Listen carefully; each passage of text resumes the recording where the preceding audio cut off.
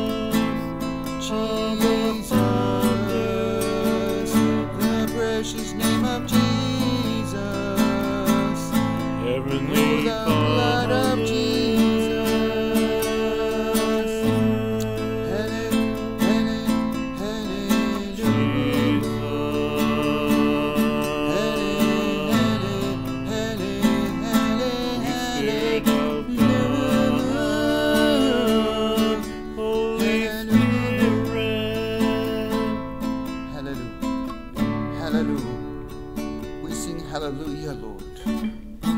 Hail to the King. Hallelujah. Hail to the King of Kings. We receive you, Lord. Your word says that all those who receive you, you give the right to become children of God. And then your promises that once we are your children, that you pour, once we are your sons and daughters, that you pour out your Holy Spirit into our hearts. That's us, Lord. We're already in the door. Your word says that all those who believe on you, we've already passed from death and life. We are already seated with you in heavenly places. That our citizenship is in heaven. So, Lord, we're coming in that place. Blood-bought, redeemed, righteous, sanctified. We thank you, Lord. You're unto us all of these things. And we say thank you. Amen and amen.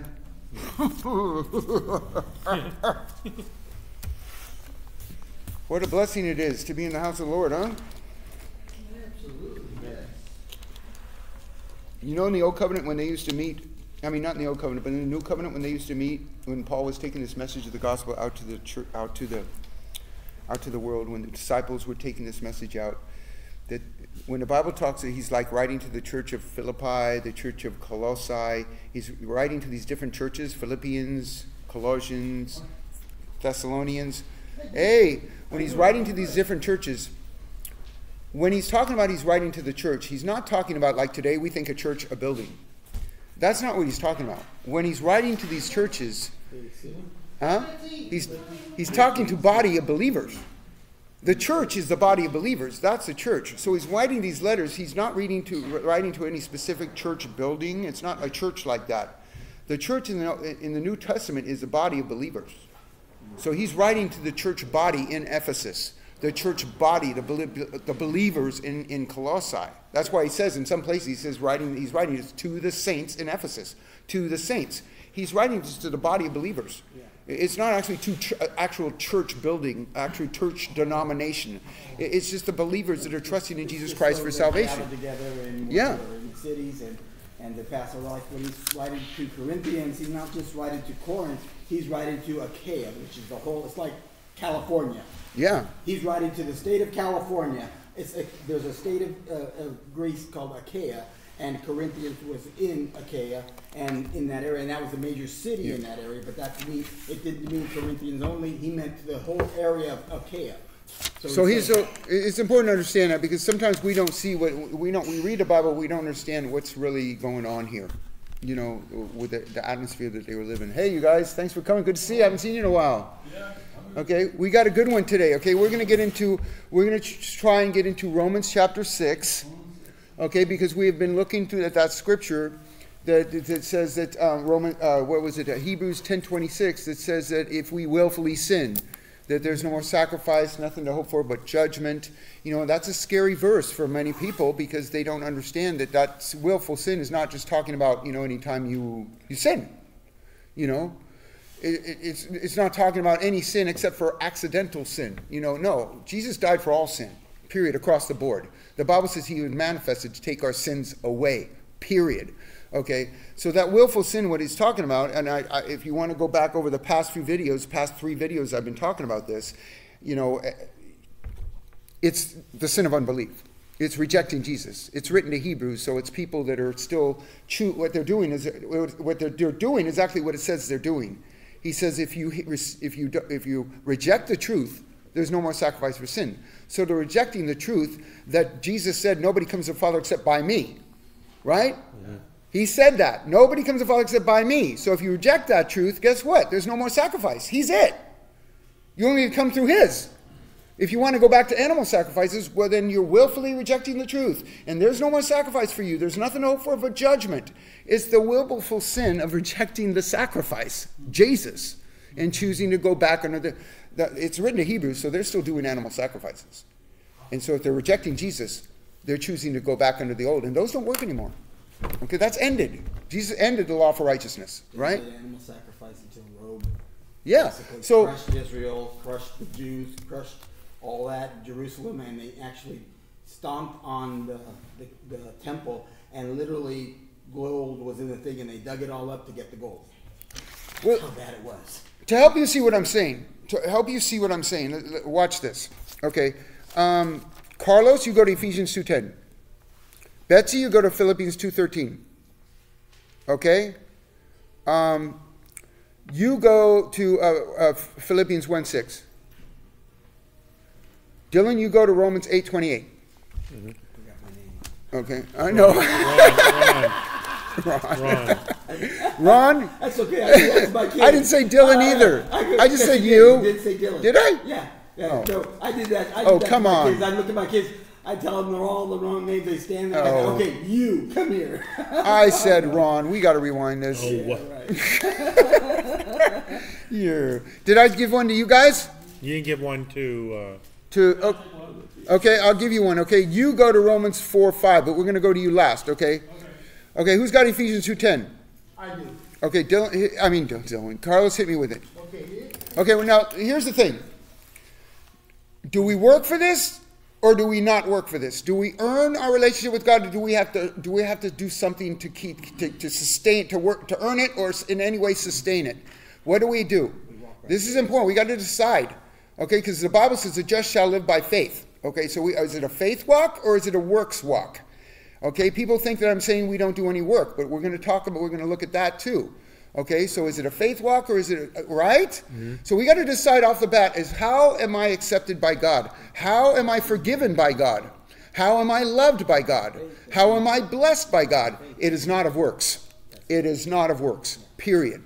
Your works don't add nothing to it, and your works don't take nothing from it. But there is a work for us to do. We do live holy. We do live godly. So I'm not saying we don't work. But I'm saying it has nothing to do with your relationship with God and how he receives you, how he accepts you, how he loves you, how he blesses you. Nothing. But you'll find yourself blessed by God as you start to see. People think like this. They think, well, this is the flesh talking. They say, well, if I see it, I'll believe it. All right, seeing is believing. Okay, that's the flesh. Spirit that are walking in the Spirit, being led by the Spirit, it's like, if I believe it, I'll see it. Mm-hmm. Right? It's opposite. Right? This is flesh talking. Oh, if I see it, I'll believe it. Spirit talking is I believe it, then I'll see it. See? And that's good. how it works. That's how it works. If you can believe this stuff, well, you start to see it manifest in your life. You will see it. Right? If you can believe this stuff. A lot of people don't. They think you still do have to earn this. You still have to work for it. Oh, what if you willfully sin? Then you're not going to get it. Dude, see, that's my point. That kind of thinking ruins everything. It ruins the whole open door relationship that we have with God, independent of our performance. It ruins it. Right? Hey, how you doing? So this is why I'm heavy on this. Right? You see why I'm heavy on this? Because it's huge.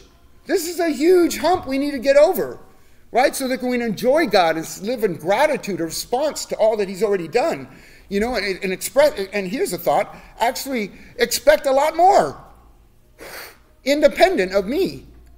It's because He's good, not because I am. Whoo! He says, "I hear that." Independent of me? Well, I didn't get that one. What do you mean? Independent of my performance. Oh, okay. Independent of my performance, God is good, independent of my goodness. Okay, you're talking about right? Not just you, yeah. me. Okay. I mean, God is good. He's just good. Okay, independent of my goodness. And He's good to me, independent of my goodness. Yeah. And He can do that because Jesus suffered for me. Yeah. He paid my debt that I owed for sin. Yeah. He paid it fully. So, dude, what should I be expecting from God? Oh, I would hope a lot. You know, because He's given it freely. Isn't that good? Mm-hmm. Okay, so what did I say? Okay, who's got Ephesians 2:10? Let's go. We're talking about works. Ephesians 2:10. Huh? What did I say? Oh, you're Ephesians 2:10. What are you? Philippians. You're Philippians 2:13? Yes. Okay, and you? I'm Ephesians 2:10. Okay. Okay. Go ahead, Carlos. It is God of us can. Oh, hold on. Oh, it is God. It is God Himself who made us what we are and given us new life from Christ. And long ages ago, He planned that we should spend these lives in helping others. That's Ephesians 2:10? Yeah, it's in the Living Bible. It's worded different. Yeah, it's the Living Bible. Okay, let me look at mine. Let me see what mine says. Okay, Ephesians 2:10 says, "For we are." God, remember, we're talking about works. Oh yeah. We're talking about works because people think you still have to work for this. You still have to earn this somehow by something that I do. You got to earn this relationship, or at least somehow sustain it by. Okay, we're not saved by works, but we have to continue to do good works to sustain it. That's what people think. Okay, right. What it is we are saved by works. The Bible says the same way you receive Him, the same way you walk in Him. So we receive it by faith, we continue in faith. The Bible says, I no longer live, but Christ lives in me, and the life I now live, I live by faith. Okay, so it is a faith walk. So if we receive it by faith, we continue by faith, trusting that this is going to sustain me. If it could save me, it can sustain. The same grace that saved me is the same grace that can sustain me. We grow from faith to faith, not faith to works to faith again. Right. Yeah. Okay, so this is what mine says in Ephesians 2:10. I gave everybody a verse to go to, but you can just go to these if you want to as we go through. Okay, Ephesians 2:10 says, "For we are His workmanship, created in Christ." Thank you, Jesus. Okay, I'm not just in Christ. He literally created me there. I am a new creature in that place. Right? It says we're a new creature. All things are new. What does that mean? Well, I'm literally created in Christ. And elsewhere it says we're created righteous and truly holy. We're created righteous and truly holy. You're a new creature, and He creates you that way. That's pretty good. So let's just live out our new life. I have a new life. I've been born again righteous. Right? I was born a sinner. Right? Aren't we all born sinners? Don't we all need salvation? Don't we all need a Savior to be saved? Amen. Yeah. Amen. Yeah. Okay, so if I was born a sinner, and the only way I'm going to get out of that mess is to be born again righteous. Right. Righteous and truly holy, truly. That's my being. That's my new creature, created in Christ. That's what that means. Oh my gosh. For good works. Here's good works. Okay, see now what it talks about good works. Now, dead works would be me trying to earn this, trying to work for it, something that I do. That would be a dead work. And he says, no, you are God's workmanship, created in Christ, unto good works. Good works come from what we already are, created in Christ. Mm-hmm. Already God's workmanship, already working in me to will and to do His good pleasure. Already there, done deal. Now unto good works. See, good works come from. They come from who you are. Come from what he's already done. Isn't that great? Yeah, God calls us from... Otherwise, it's a dead work. If I think I got to do it to sustain it, do it to earn it, it's dead works. We don't think like that. Okay? God's called us to repentance from dead works in Hebrews 6. Oh my gosh, you know what repentance is? A change of mind. Yes.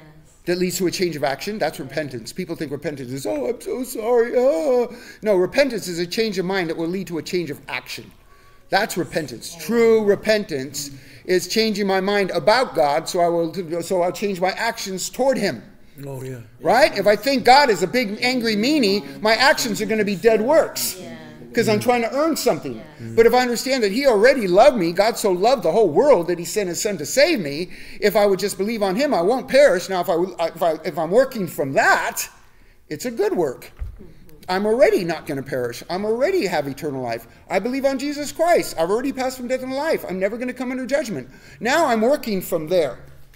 That's what he calls working out your own salvation, not working for it. Big difference. So if you think you got to earn this, work for it, somehow deserve it. It says he justifies the ungodly. You don't deserve this. Right. And he says it's for those who work not. So you don't work for this. Yeah. Right? Mm-hmm.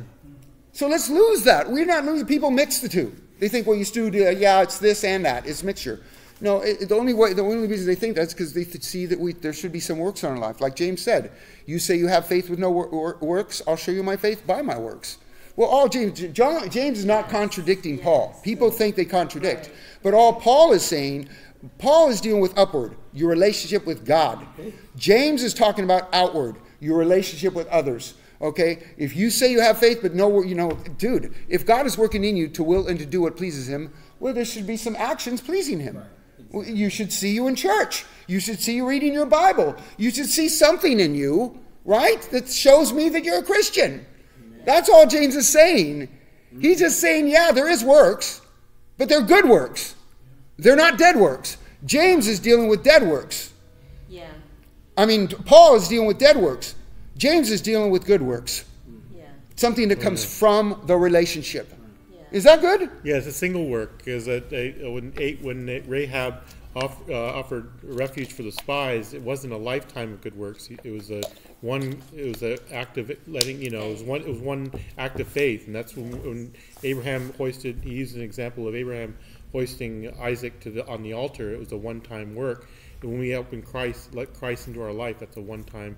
It's an initial work, and that's what saves us, See, we got to understand. Okay, listen, I teach a lot about the new covenant, and I say how we're not under the old, but we don't just throw the Old Testament away. One thing is, it's good to read the Old Testament, see the laws, and see what they were under, and how God was harsh with them, and he would punish them, and he threatened curses, and a lot of stuff going on there. Thank God for Jesus that we're not doing that no more, that we're not under the law anymore. Thank you for Jesus. So it's good to see that what they were under, the way God used to deal with his people, okay, as opposed to how he's dealing with us today. So that's a good thing. That makes you really appreciate Jesus that much more if you know what way they lived, right? And number two is, if you understand Jesus and what the blood did for us, you can start to look at the Old Testament and you see Jesus all over the place. You see Jesus is the Red Sea parting, right? Where they came across against the Red Sea, and they're between a rock and a hard place. Red Sea here, and the Egyptian 500 chariots coming down on them, and now they're in this Red Sea here. They can't go anywhere. This chariots, they're coming after them now. They let them go, and so they're in a rock, and there's no way out. They're done. They're fried. There's no way to be saved. Oh no! And then what does he do? He parts the Red Sea, and that symbolizes the way out for us. When we're stuck in a rock and a hard place, there's no way to be saved, okay, except for God parted the Red Sea. No, Red Sea represents the blood of Jesus. Red Sea, red blood, represents Jesus. The Bible talks about his body broken for us. Oh, yeah. His blood shed for us. That's symbolic of Jesus, and so that they can cross the sea on dry land and go to the promised land. And what is the promised land for us? Heaven, right?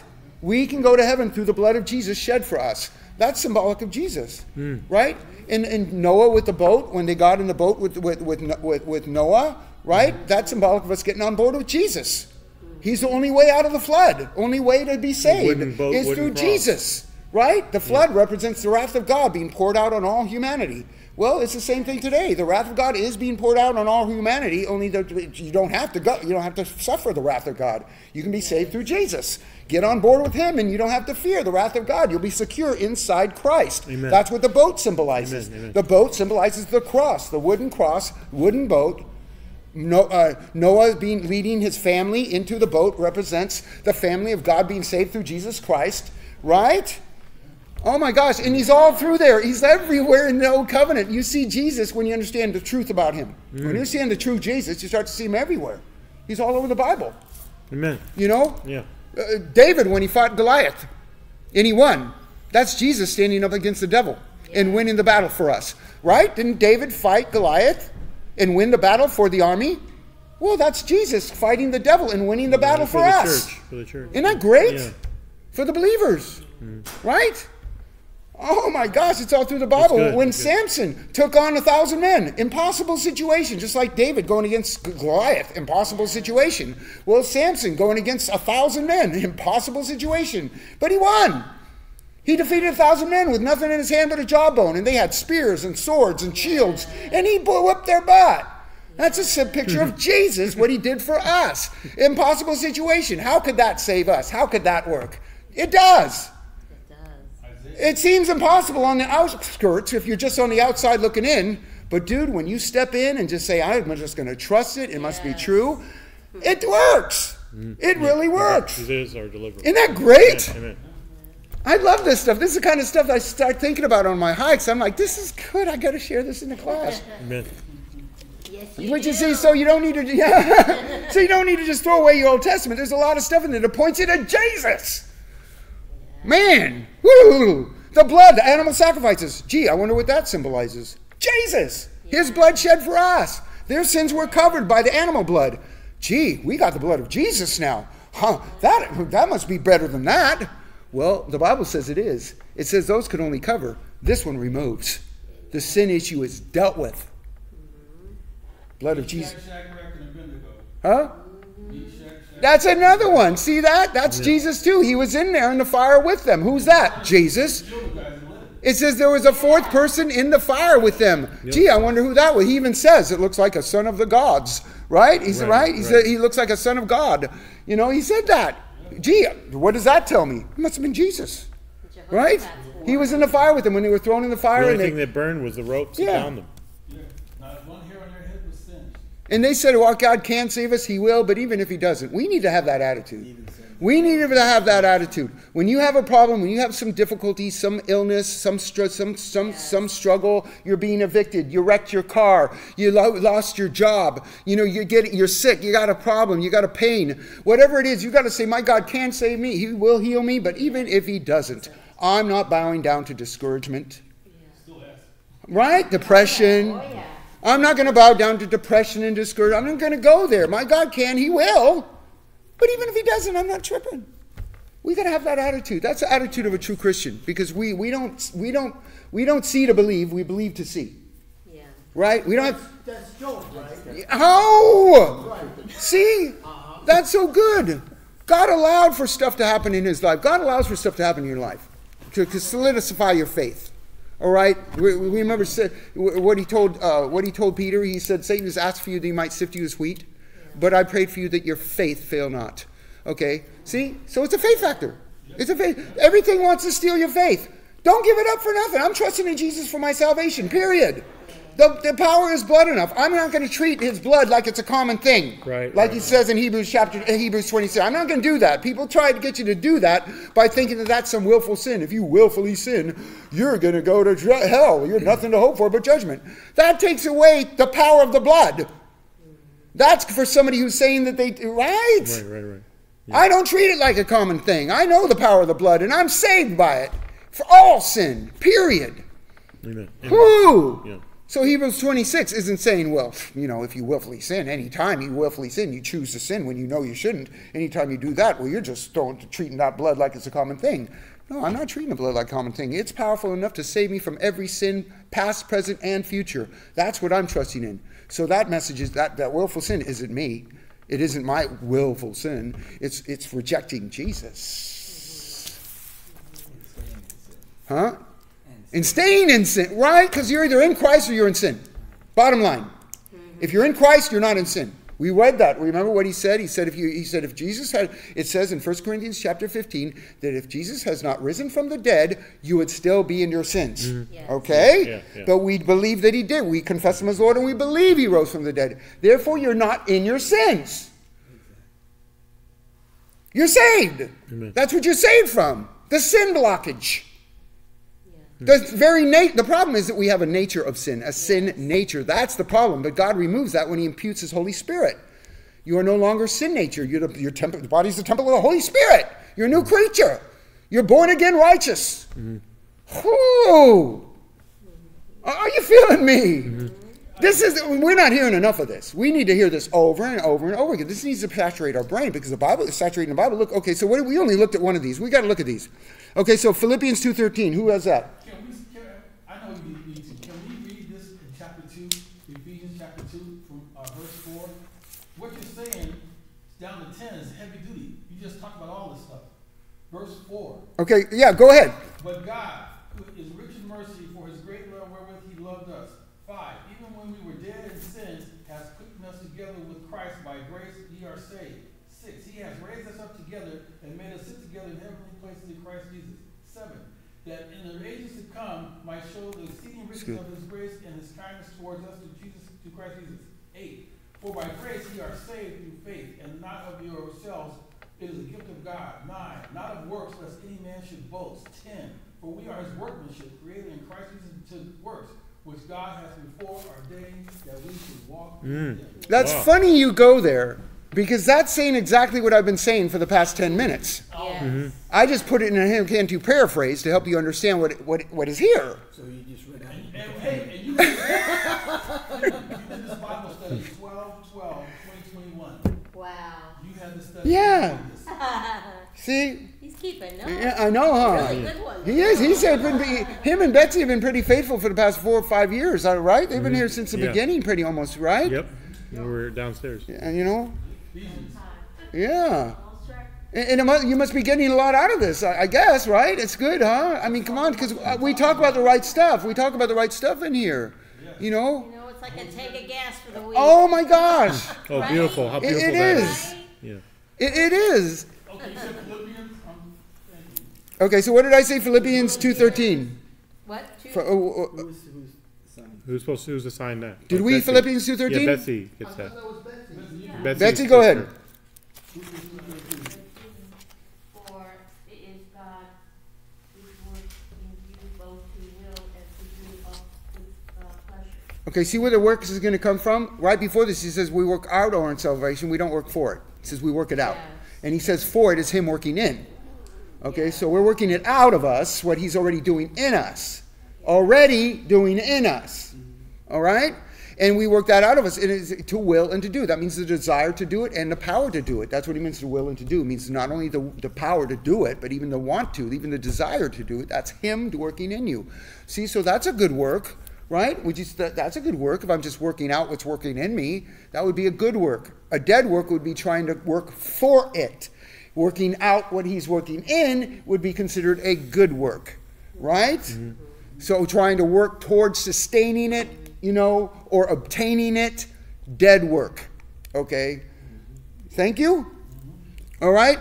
Look at 1:6. We looked at these last week, but I want you to see this again. Go to Philippians 1:6. These go together. Wrong. Where he says you're working. Go ahead. It says, and I am sure of this, that he who began a good work in you will bring it to completion at the day of Jesus Christ. This is one of the biggest scriptures people use for eternal security. Because right there is a promise. We just read that he's working in you. Okay? And here he says once he starts that work, he's going to see it through. Yes. Okay, that's one of the biggest eternal security scriptures you can look at. There's many others. One says that he will not, his gifts and his calling are not revocable. That means he's going to take back what he gave you. If he gives you his righteousness, you're not unrighteous every time you sin. I'm not taking that back. You're still righteous before me. Right?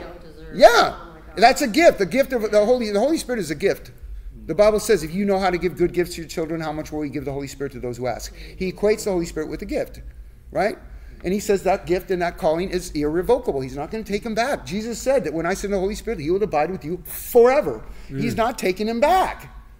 And that's your security. The Holy Spirit, the Bible says that. He's your guarantee of what's to come, right? It says that in Ephesians chapter 1. He says the Holy Spirit is your security. He's your guarantee of what's going to come, what you're going to get. Right? Down payment. He says he seals you until the day of redemption. Locked in. Whoa. This is good.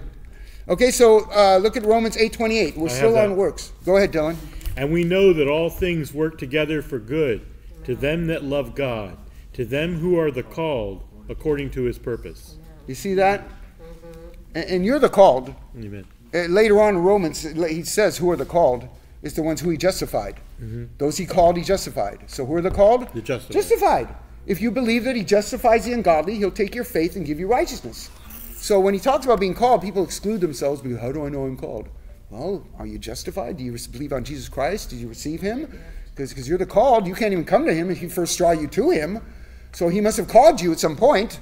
So you're the called, right? And you're the justified. It's like if you call me up on the phone, I could let it ring, let the answering system pick it up. I could answer the call. So I'm never really called until I pick it up. I receive the call, right? She can call me, but I'm not really called until I pick it up. So there's a difference between a calling and being called, actually responding to the call. We respond to the call. When God says, I want you, Carlos, I want you in my house, I want to adopt you, I want to take you under my wing and transform your life, I want to do that for you, and you took the call. You responded to it. You said, yeah, I want that. Yeah, I want you in my life. I'm tired of doing it my own will. I'm tired of my own will. I want your will, God. Okay, not my will, your will be done. And you receive him. It's by faith. Right? It's not an actual physical occurrence. It's spiritual. Isn't that great? Yeah. And that transforms you from the inside out. He goes to work in you to will and to do what pleases him. Isn't that great? Okay, so you see so that's works. Right? Ephesians says we don't work for it. We're saved by grace through faith, not of works, that no man can boast. Philippians 2:13 said that he works in you to will and to do what pleases him. Right? Philippians 1:6 says once he starts that work, he sees it through, he sees it to completion. Romans 8:28 promises that he will work all things out for good. Why? Because you love him. I called you and you responded. You're in my boat. And that's why I'm going to see you through this flood, because you got on board with me. Okay? That's why the flood of God's wrath is not going to touch you, because you're in the boat with me. And I'm a good shepherd who takes charge over my sheep. He says you're bought for a price, you're not even your own. He takes responsibility for you. That's why he says he's going to see this to completion. He takes charge over you. Where is that he says he will give his angels charge over you? Psalm 91. Psalms 91. Whoa. But when Psalms Jesus... 91, I have to check verse 10 or 11. Psalm 91. 91. Psalms 91. When Jesus was in the boat with the 12 disciples in the midst of the storm, none of the disciples drowned. Right. But he kept all of them Yeah. safe. Yeah, He absolutely. was in the boat. Yeah. Only Jesus is in your boat. Yeah. And even Peter, when he got out of the boat to walk on water, He was still safe. even from he the was still wrath. safe. Out on the water, walking on the water. He was still safe. He was the only one who was willing to get out of the boat. He looked around and But he's got still safe. panicked They were all because- safe. Yeah. None of them, Because none of them that- died. Instead of Situation. being with Christ, he saw all the waves and all the things. And then he started to sink. But he's still in Christ, even So in the then water. when God put his hand out and said, "Come on, Peter," he pulled him out of the water and they walked back. to the He boat. was always safe as long as he kept his eyes on Jesus, right? Yeah. He was always safe. Message, right? See, isn't that the message? Isn't that the message? Doesn't it say to fix your eyes on Jesus? You're always safe in his hands if you keep your eyes on him and trust what he did for you. How much he loves you, not my love for him. What did John say? John said, "I'm the disciple whom Jesus loved." He was always bragging on the love of Jesus had for him. Yeah. It wasn't, oh, I love Jesus. Oh, I'm the disciple who loves Jesus. No, it was, I'm the disciple whom Jesus loves. He shifted the focus. Yeah. And he got Right? into the revelation. Yeah. You First know, John, he even said- though he was a prisoner. Yeah. Yeah. Yeah.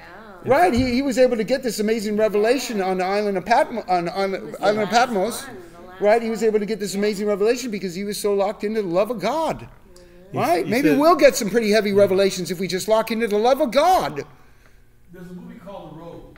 I do. Yeah. Called The Road. The focus on the crucifixion Back is further. the big Christian in this movie.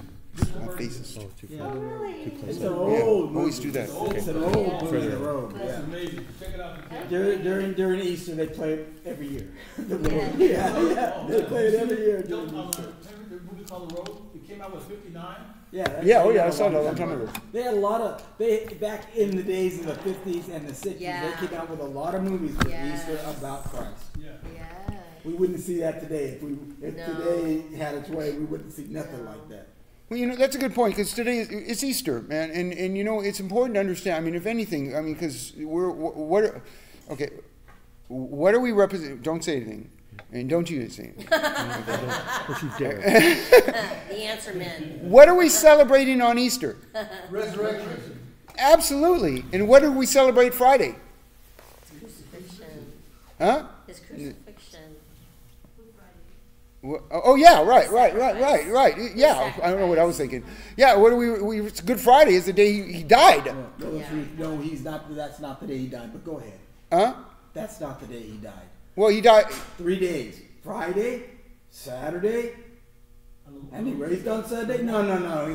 Friday he died. So there'd be Saturday 1, and that'd be Sunday 2. No, he died on Thursday. I think he died on Friday. I think we're He died celebrating on Good Friday Thursday. because that's the day that he No, went it to was, the cross. it was a high Sabbath. He died on Thursday. Believe me, I did the study a long time ago and proved the point that he died on a Thursday, or Wednesday, Thursday. Well, then why are we celebrating Good Friday? Because the Catholic Church set it up that it was Good Friday. That's why. As simple as that. I don't know about but all it was that. in the earth 3 days in Scripture. I don't know about And that. if you follow that 3 days back from Sunday, Saturday, Friday, Thursday. 3 days of the earth.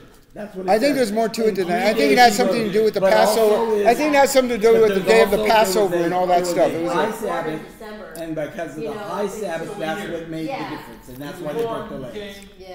So if you really know the full out of the Scripture and everything, he didn't die on Friday, but I don't know. We That do could be. that I'm sure because that can be of that. debated. I don't know. I don't know the full extent of it, but I do know what we're doing on Friday. We're celebrating his death, and like you Yes. said, Yeah. and what what are we celebrating, right? And Easter is that he was resurrected, that he rose from the dead, and that's a big deal for us because, like I said in 1 Corinthians chapter 15, it says if he is not risen from the dead, I mean this should be the scripture. I mean if I was going to preach a sermon on Easter, it would be if there was one verse I was going to use, it would be this one, okay? Because it talks about the resurrection. Go to 1 Corinthians 15. Because this kicks that idea that willful sin is any sin, that any sin that you commit willfully is going to put me under judgment, okay, because of some willful sin in my life. As apart from it, that willful sin being rejection of Jesus Christ, unbelief, right? Yes. This is what kicks that idea that it's some willful sin in my life, because if I continue to overeat continuously, if I continue in my temperament, I can't really get a hold on my temper, and I continue to get angry, when the Bible says even you're angry, you're in danger of judgment. Okay, so if it's that, well then I could see why I would be judged, because he says even angry, you're in danger of judgment. But that was before the cross. After the cross, he died for all your sins, right? Yes. So this willful sin is not any old sin. But this one kicks that to the curb. Watch this. 1 Corinthians 15. This is the crowning. If I was going to teach a sermon on Easter, this would be the crowning verse. Are you feeling me? Yeah. Yeah. Because this says a mouthful. Okay. Are you ready? Yep. And if Christ is not risen, hello, Easter, Yes. right? If he is not risen, but we're celebrating that he did. Yeah. That's what we're celebrating on Easter. Yeah. Easter is a celebration that he did rise from the dead. But this says if he didn't, your faith is worthless, okay, useless, okay, and you are still in your sins. But he did. So are you, Betsy, are you in your sins? What? well, she said yes. So she is. Right, you're a saint. You are a saint who is not in your sins, who sometimes unfortunately sins, but you're growing. Yes. So let's focus on the growth. You're not in your sins, according to this. God does not see you in your sins. He doesn't. Before the Lord. Read it. Before God, we are. Read it. Jesus' blood, and You that's think God is focused on your the sin. blood. He's focusing on your faith. It's faith that pleases God. He says, without faith you cannot please him. He's focused on your faith. What are you trusting for salvation? Yeah. That's what he's focused on. Yeah. You see your sin. He sees your faith. Now, if you start focusing on your sin, it can steal your faith. Yes. Don't do that. Right, Because he says you're not in your sins. Why would you want to go there? Right. right. You do it, but hey, dude, that's so not me. What am I doing? Let me get back, my right thinking. Fix my thoughts on Jesus. That's what he says. You don't say fix your thoughts on, never says to fix your thoughts on sin. Actually, Hebrews chapter 10 says we shouldn't even have a sin consciousness. Right. So we should never be fixing our thoughts on sin. Sometimes we do. Well, we do. We sin, and because it's so offensive, we feel it's so offensive to God, it shames us. If you feel horrible, you feel bad. The Bible never says you shouldn't feel bad about sin. If you didn't feel bad about sin, you'd be a lunatic. You'd be like like a serial killer. Schizophrenic. yeah, you'd be something wrong with you if it didn't bother you, if it didn't pain you. If it wasn't really a struggle, Yeah. but it is.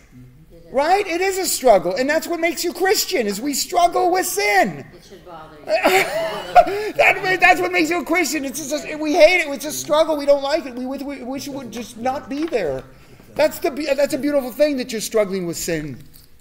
You think there's something wrong with you because you're still sinning. No, it's a struggle. I'm growing, and it's not good. But God is not viewing you there in the sin place. He's viewing you in Christ. Amen. And there's no sin in Christ. He says that he was manifested to take our sins away, and in him there's no sin. So right? That's what it says, right? 1 John chapter 3, verse 5 says, in him there's no sin. Dude, are you in Christ? Well, there's no sin. Yeah. Henry, can you explain verse 19 and 20 to us? Huh? Verse 19 and 20. That's how you stay righteous before God. Otherwise, you'd be unrighteous every time you sin. That doesn't make sense. Why is he imputing his righteousness? The Bible says he is imputing his righteousness unto those who believe. He says, if you believe that he justifies the ungodly, he'll take your faith and give you righteousness.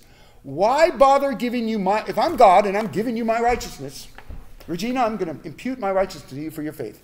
You stop working for it. That's what it says. We could go read Romans chapter 4 and 5. It says, if you stop working for it and you just believe that he's justifying the ungodly, I will take your faith and I'll give you righteousness. Yeah. Now, if you're unrighteous every time you sin, because you're still going to sin, Right. and if you're unrighteous every time you sin, why bother giving you my righteousness? What's the point? Right. Right. Does that make sense? Yeah. Why am I giving you my righteousness, perfect, imperishable, incorruptible righteousness of God? Why would I give you that, okay, if you're just going to be unrighteous every sin? The point is that it's incorruptible. That's what I'm giving you. Yeah. That's the point. Isn't that good? Okay, she has a question. And I'm going to show you in a second. I'm going to show you that's true. I'm going to show you that's true. The best way is to let the Bible interpret itself. Go ahead, Carlos. Not Carlos. No, but- Oh, Betsy. I have a question to you asked me earlier, why, it's a sin or not, because I know that I always think that, we are sinners. Jesus used his blood to wash our sins, right? But then we still continue to make sins, so anyway, so I always think that we are sinners. here's the bottom line. Jesus only used his blood to wash the sins we had before, from the time. No, it's not what we had before. Continually, It's continual. his It's blood continual. washes our sin. You are a sinner by nature because you were born of Adam, Right. right? Well, the seed of Where was I Adam, going to go? It's There was the something seed I of was going Adam, to say a it's minute ago. I what forgot we what are. it was. I don't. Oh yeah, 1 Peter. Don't remind me. Okay, 'cause I want to show you that what we have is incorruptible. Right. Okay, that's important. I want to confirm with Scripture that what we have is incorruptible. You don't get unrighteous every time you sin. It is incorruptible. It doesn't fade away. I'm going to show you in a minute. Okay? Or yeah. So here's the thing. You're a sinner by birth. The Bible says, that which is born of flesh is flesh. That which is born of spirit is spirit. That's what Jesus said in John chapter 3. We're all born Right? of So Adam. we're all born of the flesh. Sin. We're all born sinners. Okay? But when you're born of the Spirit, the Holy Spirit moves in, and the Holy Spirit is not a sinner. The Bible says you become one with him in the Spirit. So you're not a sinner anymore. The Bible refers to Christians as saints. So you are a saint who sometimes sins. You're not a sinner who's trying to become a saint. Now you sometimes sin. You think you're a sinner because you sin. I'm not, because I'm righteous. God gave me his righteousness. I'm not a sinner every time I sin. I still sin, but I don't want to identify with that. You don't want to identify with the sin. That's not you. So that way, when you do it, you say, "But that is so not me. What am I doing? That is not me. I'm not a sinner. I'm a saint. I'm created righteous and truly holy. I'm a child of God. I am born again righteous. That is not me. I don't roll like that. That's sin. But the Bible says count yourself dead to sin. So don't identify with your sin. You're not a sinner. You're a saint. This is good news. That's another gift we don't deserve. It's heavy, huh? It's a dose of God's grace. Just understand what that's what grace is. It's a hard pill to swallow, but that's why you got to understand what grace is. Okay, that's what grace is. It's God, it's you, Jesus becoming sin for you. See, I'm not a sinner. He became sin for us that we might become the righteousness of God in Christ. There's a might because you got to receive this. You got to believe and receive, or doubt and go without. Don't doubt this. It's the truth, and I'm going to show it right. Let me prove it. This is great. We walked through this so much. Henry, verse 20. Explain that. Huh? 15:20. 15:20? Yeah. But now Christ is risen. There it is. He said if he is not risen, we would still be in our sins. But he is risen. And he has become the first fruits of those who have fallen asleep. What that means is there are some people who have fallen asleep. They've died. Those that have died. Just talking about people have died. People that have died. The first one that died and then rose again. Yeah, first fruits of those who have died. He's The first fruits. Okay, meaning that when Jesus died, okay, his death provided a way for us to be saved.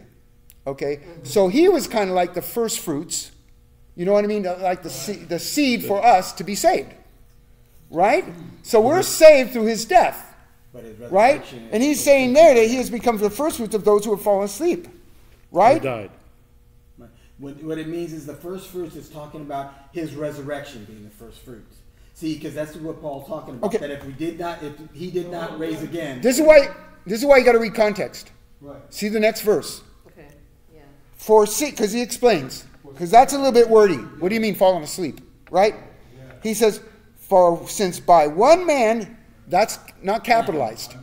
By one man, that's not capitalized, so that's just a man. That's a normal man. He says by one man, he's talking about Adam, came death. Right? Remember when Adam ate from the tree of good and evil? What happened? He was restricted from the tree of eternal life. He couldn't live forever anymore. God guarded that tree with angels and said, you cannot eat from that tree of eternal life and live forever in sin. You sin now. You no longer can eat from that tree. Right? So through Adam came death. It could be talking about spiritual death. Yeah. Because he died spiritually. Right? Right. His body began to Right? die right at that point. Because he died that moment spiritually without even being restricted from the tree of eternal life. Right? But the tree of eternal life was restricted so he couldn't live physically forever. Right? Okay? But since one man came death, but by one man, now that's capitalized. Who's that? Jesus. Right? Also came the resurrection of the dead. That means we have new life in Christ. That means we're not going to stay in the grave. Okay? We're going to live new life, eternal life with God. Okay? He's the first one to rise again, and then we will all, because of him, rise again. Jesus is the tree of life. Verse 22 goes on. It says, for as Adam all die. Okay? For as in Adam all die. Even so, in the same way, in Christ, all will be made alive. Okay? So in Christ, when it says all, it doesn't mean everybody, this is automatic. You just, everybody who did, you don't even have to trust in Jesus. He doesn't, it's not saying that anybody without believing on Jesus Christ, we all are made alive. No, he's saying all, so in Christ, all will be made alive. See, so you got to be in Christ. You're either in sin or you're in Christ. Who's made alive through Christ? The ones who are in Christ. Right? So when he says all, he's not saying, it's just automatic. Everybody's going to be made alive. No, he says in Christ. Otherwise, it's universalism. Yeah. See? Yeah. That's heavy. You see 23? One more verse. 23. Well, we got to keep going. We got to keep going. I don't want to go through. 1 Peter. Okay, let's go to 1 Peter. Because I want to prove to you what I'm telling you. See, because we record these. We have these videotaped. But I like to confirm everything I'm saying with the word. Because I'm telling you that you're not unrighteous every time you sin. That's a heavy statement. Because people think we are. Most people would preach that you are. People would fight me on this, you know, and say, oh, yeah, we're righteous. Well, why is he giving you his righteousness? What's the point? You know, if it's up to you, that's you. If you think you're righteous every time you sin, and there's something that you have to do to get righteous, that's what the Bible says is establishing our own righteousness. And he says, God, Jesus ended that. We no longer establish our own. So you're either receiving a righteousness by faith, by his grace, or you are trying to establish your own. We stop establishing your own, and you trust in the gift of righteousness that is because of Jesus. His obedience makes us righteous. It's his obedience, not yours. Let's trust in that. Is that 1 Peter? Yeah. Ooh. Yeah. This is heavy stuff, man. It is 3 and 4 and 5. Chapter 1. This says a mouthful. This tells you that we are not unrighteous every time we sin. Okay? It does. It really does. What was that? 1 Peter what? 1 Peter 3, 4, and 5. Chapter 1 first. Chapter 1, right? Blessed be the God and Father of our Lord. Come on, let's just bless God the Father and our Lord Jesus Christ right now. Let's just bless him. That's what he's doing right now. He's saying, blessed be the Lord and God, Father. It says, blessed be God and Father. You know, he is God to the sinner, but he is Father to his children. Okay? And here he says, God and Father. He is both. But he's God to the sinner. He is Father to his kids. Whew. Blessed be that God and Father. Yeah. To me, anyways. Amen. Right? Of our Lord Jesus Christ. He's the Father of our Lord Jesus Christ. And because I'm in Christ, guess what? He's my dad too. Right? He says the Father of our Lord Jesus Christ. Well, didn't the Bible say that we are one with him in the Spirit? Yeah. That as he is, so am I in this world? Doesn't it say that? Yeah. Well, he's my dad too. The Bible says we cry out, Abba, Father, because we are now in Christ. He's my daddy too. Right? Who, according to his abundant mercy, what is mercy? Withholding punishment. Abundant mercy. That means a plenty of no punishment. A load full. A truckload of mercy. That's what he means. Abundant mercy. A truckload of mercy. That means no more punishment for your sin. Okay? Has begotten us again. You know what that means? Born again. We've been born again. He's talking about believers who have been born again. Right? You see that? To a living hope. I have a living hope. Oh. By the resurrection of Jesus. What did he say? If he is not risen from the dead, we'd still be in our sins. Oh, right? yeah. Right? Yeah, Right? That's good. Are you feeling me? That's a good cross-reference. I'm putting that scripture where he says, if he is not risen from the dead, your faith is futile and we would still be in our sins. Now he's talking about the resurrection here. Remember, this is Easter. We're talking about resurrection. These are good verses for Easter. Yeah. I'm glad I'm going here. I go with the Holy Spirit flow. I was going to go somewhere else, but I'm going here because I guess it's Easter. The Holy Spirit wants me to talk about this. Right. Okay? So this is great. This is good stuff. Yeah. These are foundational scriptures for an Easter sermon. Right? 1 Corinthians 15, I forget what it was. But 3 and 4. 15 what? 3 and 4 talks about... Well, no, 1 Corinthians 15. 17. Thank you. Woo! You guys are good. You're better than me, man. That one where it says that if he's not risen from the dead, we would still be in our sins. Yeah. Right? Right. And our faith would be useless. But then it goes on to say, you pointed out that it says, but he did rise from the dead. Yeah. Right? So we're not in our sins, believer. Right? You're not unrighteous. He became sin for you so you could become the righteousness of God in him. So you're in him. You're not sinner. So look. By the resurrection, the end of verse 3, by the resurrection of Jesus Christ from the dead, that's how we're begotten again. That's what he's saying. He's saying we were born again because of the resurrection of Jesus Christ and my faith in it. It's all about faith. Right? So when he's talking about it's not automatic. Yeah. Right? It doesn't, everybody doesn't get this. It comes by faith. So let's believe it. If it comes by faith, we better trust this. Yeah, it says if you confess Jesus Christ as Lord and believe in your heart that God has raised him from the dead. Ooh, easy, Dylan. Man. Boy. Okay, by the resurrection. Okay, 2, here it goes. Okay, here it goes. Right? You need to see this because I'm saying that you're not unrighteous every time you sin. Wait, what are you saying, Henry? Most people would try and correct me on that. I'm saying, wait up. Let me show you. You ready? Because if you're born again through the resurrection of Jesus, right? Because the abundant mercy, it says, look at what he says. Go back to verse 3. abundant mercy, born again through the resurrection. Right? Are you feeling me? Yes. That's what it says. His abundant mercy, that means him choosing to withhold your punishment. How? Through Jesus' death and resurrection, you are born again. Okay? And your faith in it. It always takes faith. Yeah. Right? We got to believe this. Most people say they're Christian and they believe in God and they trust in Jesus, but they don't have a clue what this is, because he tells you what this is. 2, verse 4. 2, an inheritance that makes you that you become unrighteous every time you sin. Does it say that? No. No. Opposite. It says the opposite. It says to an inheritance that is incorruptible. That means you don't unrighteous every time you sin. Right. What you're having through this born-again experience from Jesus' resurrection, okay, right? God's abundant mercy poured out through him, you are getting an incorruptible spirit. Look. Incorruptible, undefiled. That means it doesn't get unrighteous. What is defilement? It gets dirty. To be defiled means you got dirty. He said it's undefiled. Yeah. Incorruptible. That means, what is corruptible? It means it goes bad. It means Right? it can rust What- or moth-eaten. Or What do they do to a can when they take a can of vegetables or some food and Paraffin. they put it wax. they put it into a can airtight. They put some Paraffin. preservatives, some salt or Yeah. something in there to preserve it, and then they can it. They take all the air out, and that food is good for like 5-10 years in that can. Like jam. It preserves it. It's incorruptible, right? Okay, but that's because it was sealed in certain preservatives. And you're sealed. That's what you're getting. The Bible says you're sealed by the Holy Spirit until the day of redemption. That's the seal. You're locked in incorruptible Betsy. Incorruptible, undefiled. It doesn't fade away. You know what that means? You turn on a light in a room, and what happens to darkness?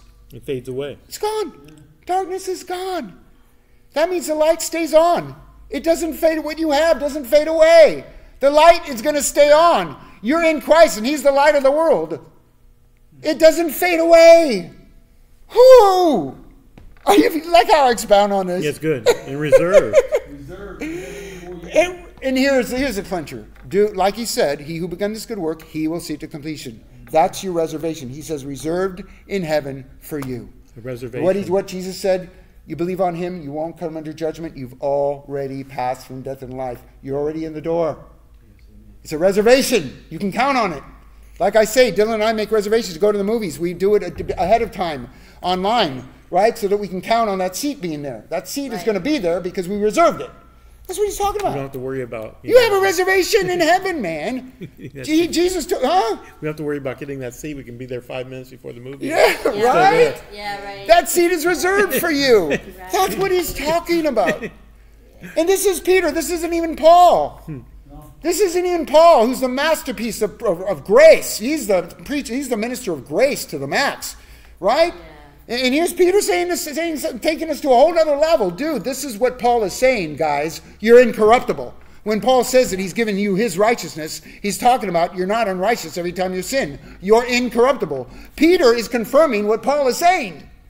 It goes on in verse 5. It says, "You are kept by the power of God." Look at verse 5. Look at verse 5. And here it goes. Yeah, this is great. My God. Talk about an Easter sermon. This would be a good one. Yeah, it would be. Yeah. Kept in. Yeah, perfect. Who are kept by your ability to sustain your relationship. No. Right. No. He says, who are kept by the power of God And he's omnipotent. through your faith for salvation. Dude, let's put our faith in this. Yeah. Huh? God's omnipotent. That's his power. Yeah, ready to be revealed in that last time. And then he says in verse 6, in this you greatly rejoice. See, you know what that means to me? We should be enjoying God. Yeah.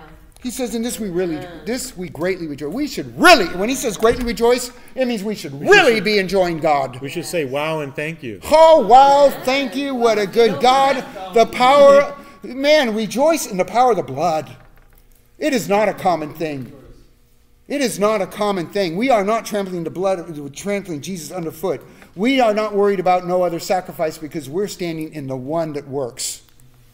Wow. Yeah, definitely. easy. Don't hurt him, Henry. This is good. This is really good. This is an Easter sermon, man, to do. This are the resurrection scriptures. We were there 2:21.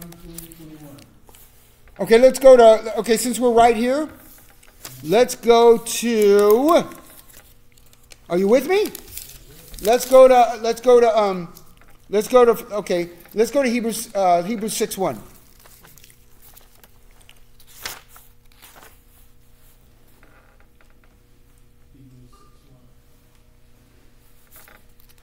Cover a lot of stuff here. Isn't it good? Mm-hmm.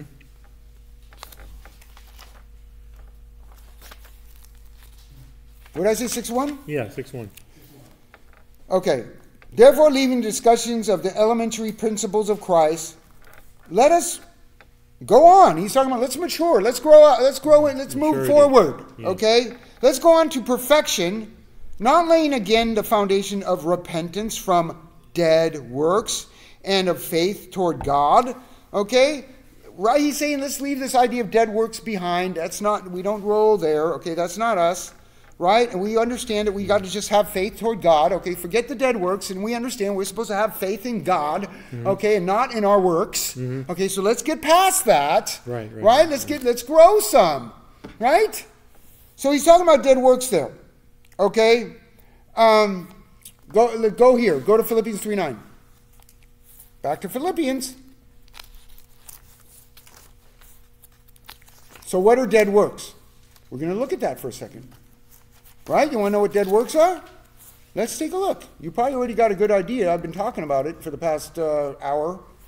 Okay? We don't earn it. We don't work for it. We work it out. We work out what's our salvation. If we work out our own salvation, I must already be saved, right? Yeah. Right? I'm working it out. It's a sanctification. Yeah. Yeah. Right? So what did I say? Philippians 3:9. 3:9. Everybody there? Yeah. Except me. Everybody but me. Okay, 3:9. Okay. Now, Paul has just got done talking about his credentials. I don't want to go through it all, but he talks about a long list of his credentials. He talks about how he says all this is dung. Watch this, verse 8. Yeah. But indeed I also count, verse 8, 3:8, Philippians 3:8. But indeed I count all things lost for the excellency of just knowing Jesus Christ, my Lord, for whom I have suffered loss of all things. He says I give up everything for him. Yeah. Right? And count them rubbish. Everything else is poop. Some translations say dung, Dung. which means doo-doo. Yeah. All that's caca compared to just knowing Jesus Christ. Yeah. Okay? Can I use it? Can I say, it's in the Bible. Paul said it. I'm not saying Your dead works are doo-doo. King James says dung, right?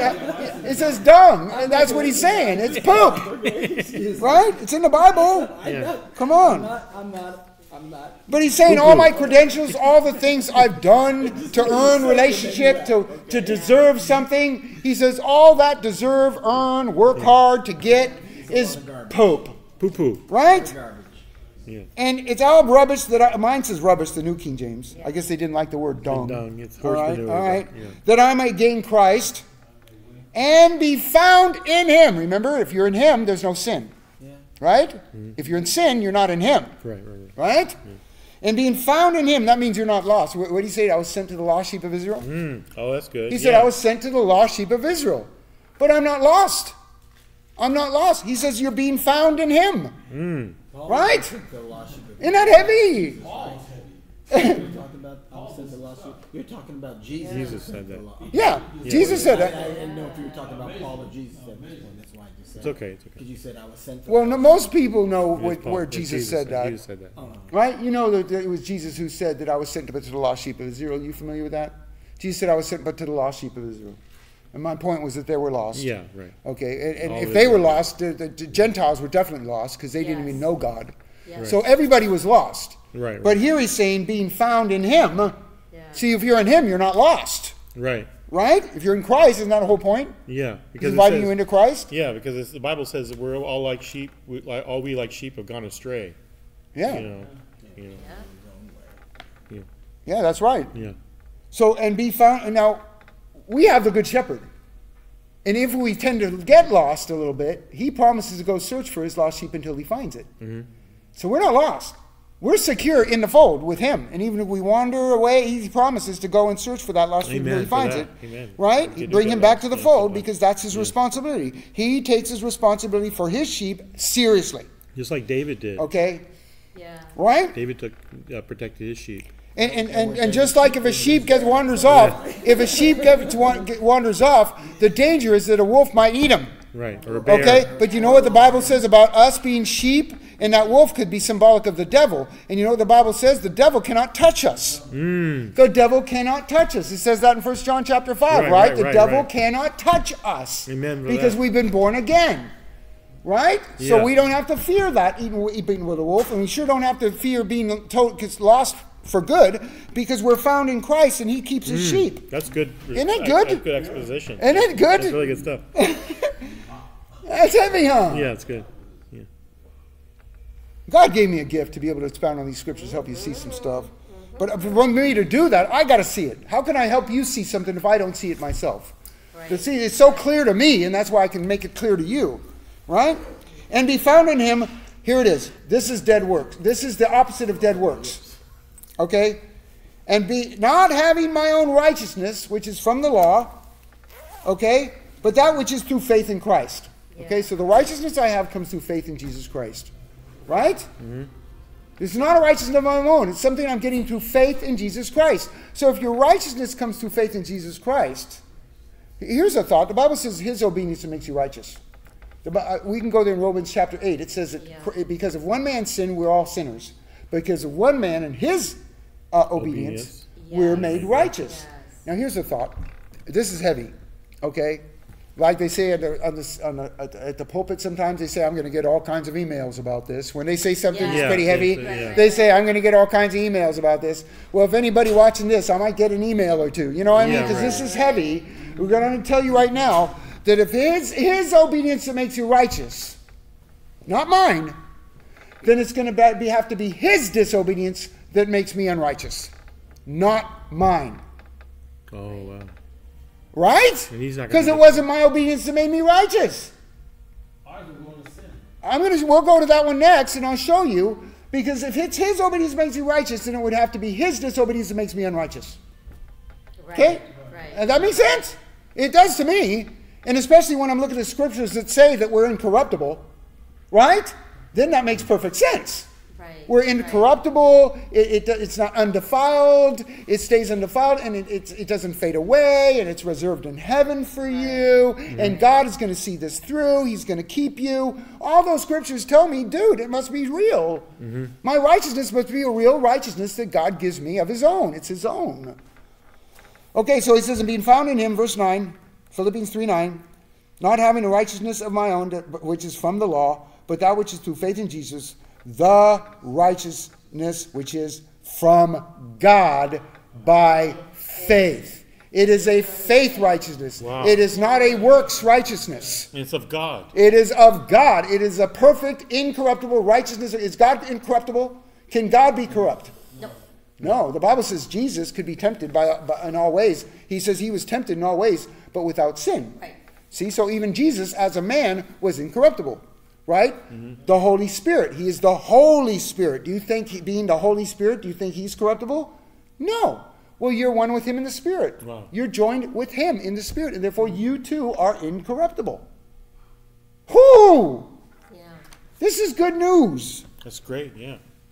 Jesus said that the whole Godhead dwells in him. So the Father, Son, and Holy Ghost. And I can show you scripture that says it is by these precious. This is a promise. Yeah. He says that if you confess Christ as Lord and believe in your heart that he rose from the dead, you'll be saved. That's a promise. Okay. He says that if he is not risen from the dead, we would still be in our sins. But he did rise from the dead, and I believe he did. Amen. Therefore, it's a promise. You're not in your sins. These are promises. And the Bible says it is by these precious promises that we partake in his divine nature.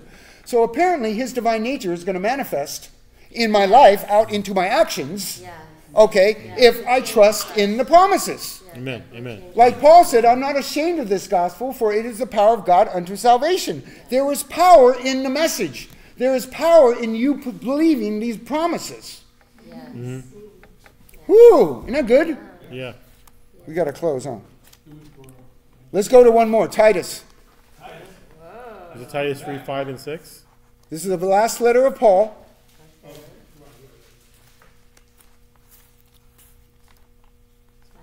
Yeah.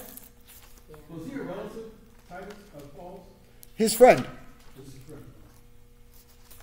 These last letters, right before Hebrews, were his friends. Right before Hebrews. Hebrews is an anonymous writer. So Philemon is the last of Paul's letters. Okay. Hebrews is anonymous. We don't know who wrote it. Most people think it was probably Paul. I did. Huh? It's not, huh? Hebrews not Paul? No, they put it right after Paul's letters because most people think it is. So they put it where it belongs. At some point, we find some ancient documents that say that it was Paul who wrote it or It's something. in the right place. Then it's in the right place because it could have been Paul. So they put Hebrews right after Paul's letters Right. as a transition into the other letters, like from Peter, James, the other letters. Like all of a sudden you have James after Hebrews, right? And then Jude. Peter, right? Right? Jude. Yeah. Yeah, Jude. Yeah. So what did I say, Philemon? No, you said Titus. Oh, Titus. Whoa, easy. Okay. What chapter? Titus chapter 3.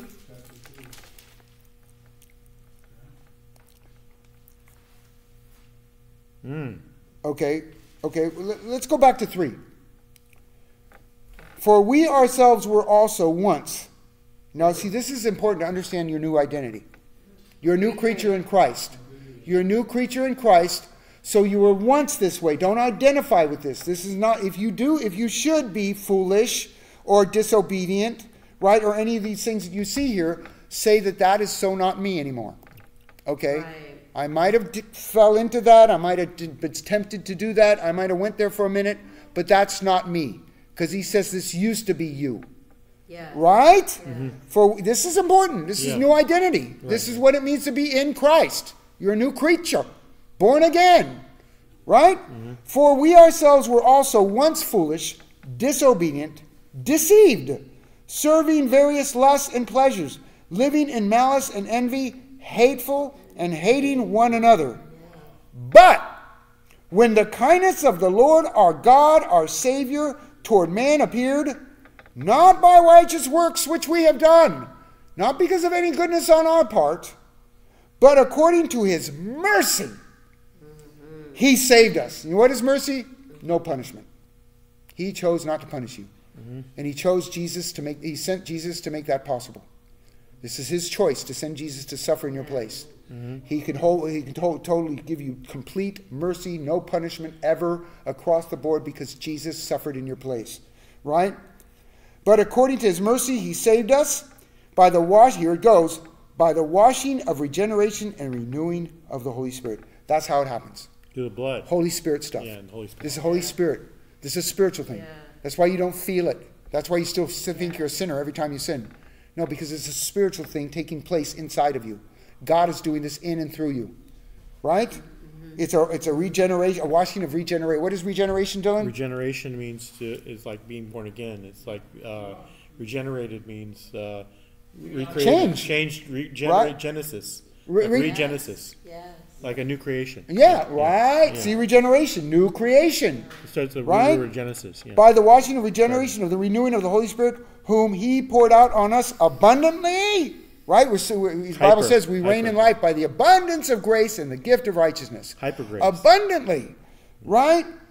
Through Jesus Christ our Savior, that having been justified by his grace, we should become heirs according to the hope of eternal life. There it is. We're justified by grace. We need to trust in grace. Oh, tone down the grace, man. No, he says that justifies us.